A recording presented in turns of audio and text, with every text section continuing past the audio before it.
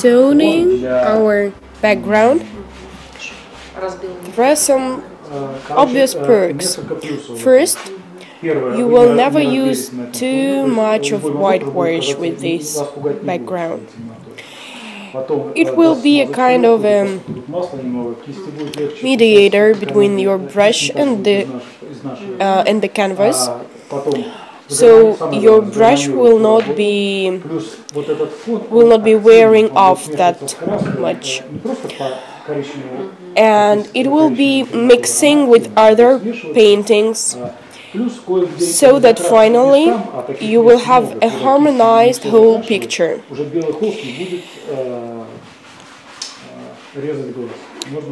And if you use your paintbrush and you have some kind of uncovered with color spots, there will not be that bright white color lightning from the background. Why did we use that dark color? What we need here is intensity. Maybe now it seems to us that it's maybe too intense, but if you feel like making it a little bit lighter, you just add some whitewash in it. Usually for such kind of works you can use paint roller. It's much easier. Now we make the outlines. Just hold the pencil like this and cut the silhouette. So don't make them rounded, they should be cut with angles. Later we'll round them up. It's better to make all the flowers of the different sizes and of different colors, maybe, to add some different character to them. Now we start with quite dark colors. Don't be afraid of that darkness. The shades should be very intense.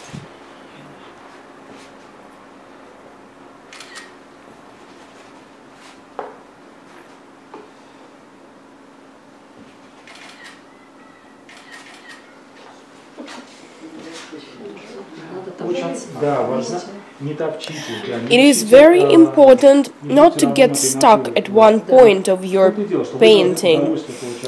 The thing is that you should get some kind of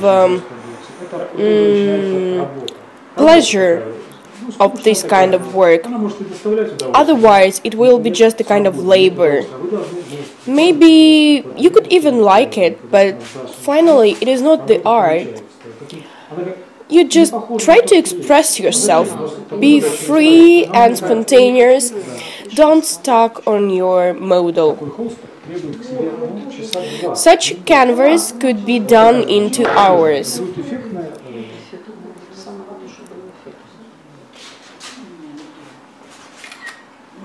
You see that we use no whitewash at all, no white colors.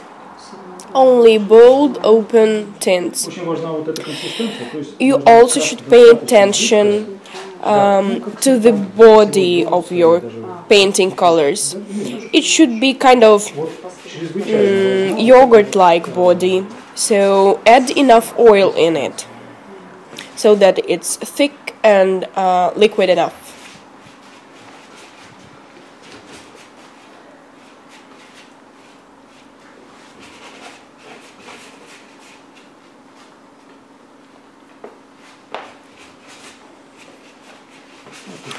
Here, if you have some excessive paint on the painting brush, you may just use it all over the background and all over the painting, so that finally all the parts of your painting are interconnected. I would like to ask you also how not to make my painting like kids painting. Okay, so here is the answer. Actually, You should not try to paint academically or botanically. Don't stuck on details. Don't get obsessed with it. You just express your emotions and your impressions on canvas. Just the only thing you should follow up is colors. Don't make mistakes and overtones. This is important.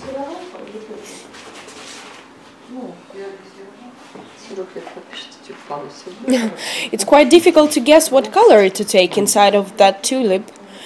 Well, not that difficult. Maybe after 40 years it will be okay for you.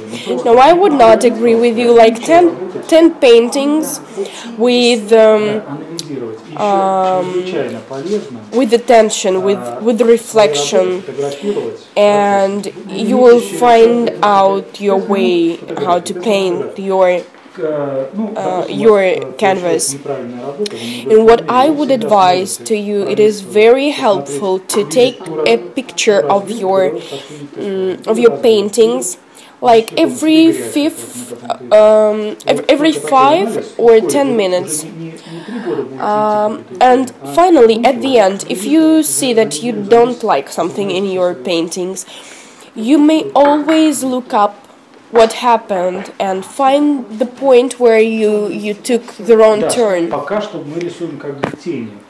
Okay, so far I see that we are only drawing the shades. The tints are very dark. Yes, that's right. This is what oil painting is about. You start with the dark colors, and then you only use lighter colors. It's strongly preferred. And after first layer, I would advise you to soften the outlines a little bit. Otherwise, if you have two contrast lines, two straight lines, you will finally have a flicker before your eyes. You should feel where to soften the outlines and where to leave it contrast, in contrast.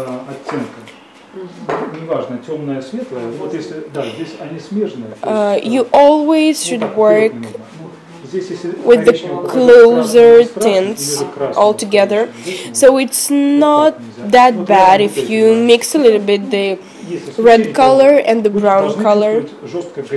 Well, maybe brown and green color would be not that good, but sometimes it's acceptable. But what you should react like in a moment is dirt on your painting. Yeah, sometimes when you start getting started on these details, you paint too detailed and you just overwork the whole painting and you have dirt at the end. The secret is that even if you take the brush and it has some colors rest on it, you take other colors and without any push, just with slight stroke, you apply it on canvas and you see no dirt. Whilst when you push stronger, you'll have that trace of the previous color. Now let's get down to the background. Don't forget that it should be subordinate part of the painting. It is important, but it should not be in conflict with the main object. We also take quite a dark background here. It works like this also with very light, very clear colors, like for instance when I'm painting peonies or tulips. Well, kind of. And you are trying to create some kind of abstract just abstract movements, abstract strokes on the background. How do you get this? Well, you just don't think about the effect, you just feel it, and what works here is your sense of taste. All the aesthetics that you have, all the background. If you feel like making it in the right way, you'll have a very good picture at the end, a very good painting. It's better to do it when the canvas are already dry. So far it's not very good to work in this technique. Okay, so look at this. I take quite dark, intense color. So now we only have shades. And now we have something to work with. With the bold, dark background, we make the undertones and the lights. Okay, don't make it black, but it should be dark and saturated enough. Okay, Irina, I will go further. Don't do anything with your painting so far.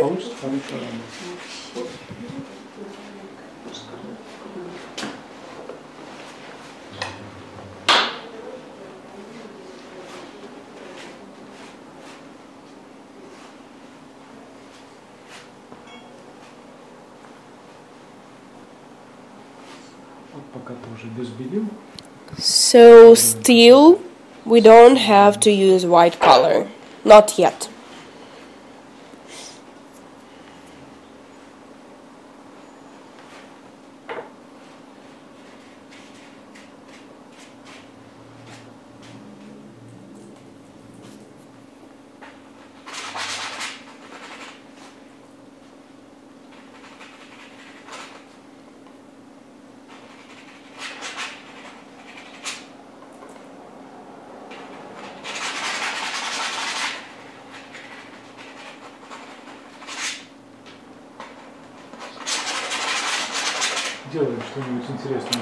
So we create something interesting on our background.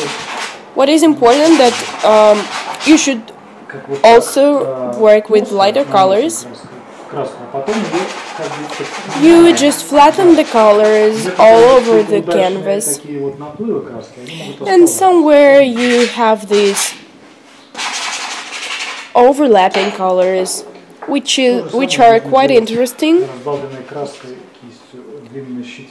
You may reach the same effect with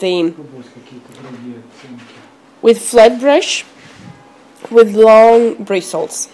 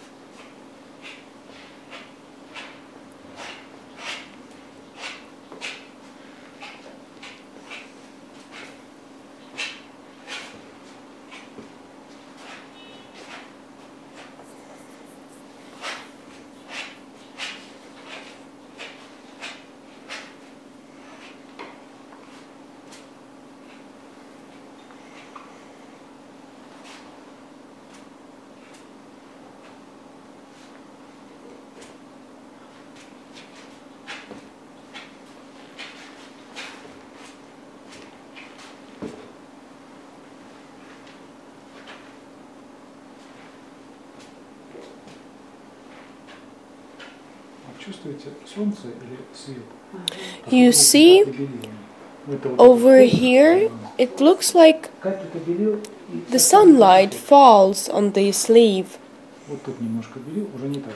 You see that here we didn't use the whitewash, and here we did. And you see that the effect is different. The effect is different. Well, of course, we cannot do without white color somewhere. You see that now we only give the audience, our beholder, a kind of a hint that there exists a flower and all the rest is not necessary. And we'll make a slight shadow, a slight shade on our leaf. We don't even have to create this flower. It's just a semi-material object.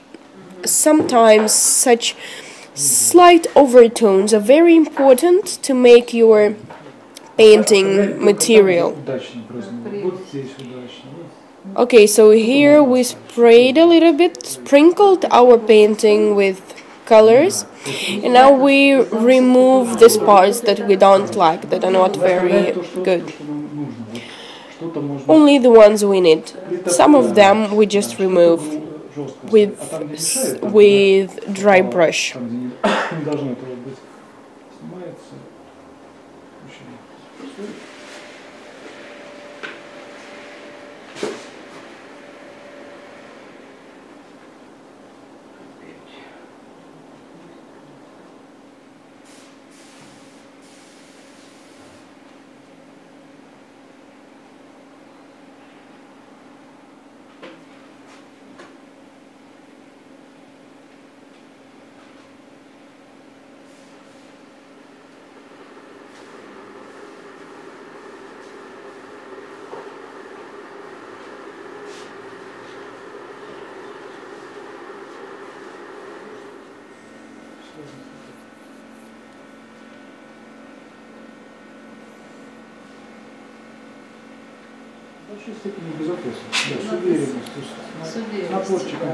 So, all around the painting, you should be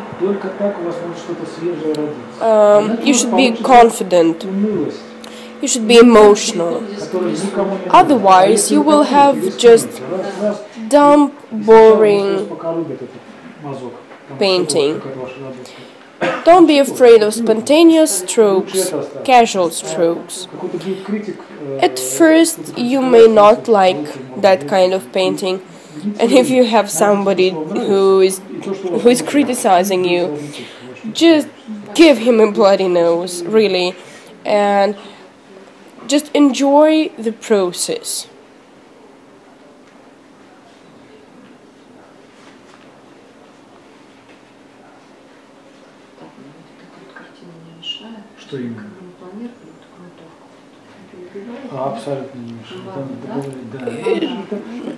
That doesn't look strange that it not happened to be as we planned it. We planned a stem here.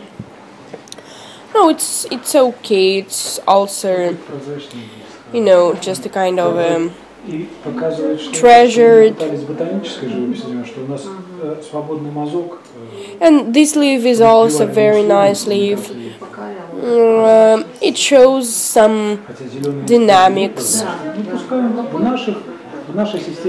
It's not quite green even, but in our set of axes, it's okay. It's like the leaf is almost clear here, though it does not exist in the reality.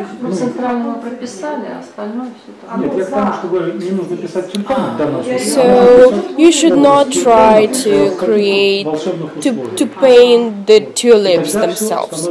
Just paint the tulips in some magical space, in your own universe.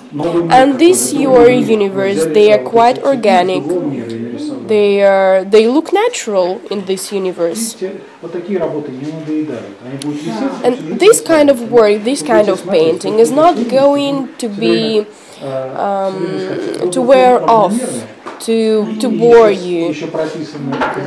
Because if you had a kind of academical painting, just plain one, you would look at it once, and after 2 or 3 sights, after two or three views, you would know everything about this painting, and finally you would not like it anymore. Though that kind of inconsistent work, of inconsistent painting, they are always interesting. You'll always find something new in it. Oh, Oleg, can I ask you a question? Shall we fix this painting with some kind of lacquer, maybe? Well, yeah, this is preferred. Not now. We should wait for a couple of months, maybe a year even. And later the colors would be even brighter. It will be even brighter than now.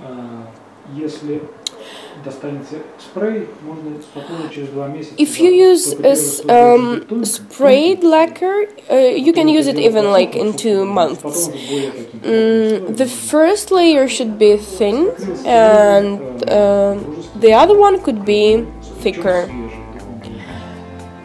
And you can use styrene acrylic emulsion for this kind of fixing.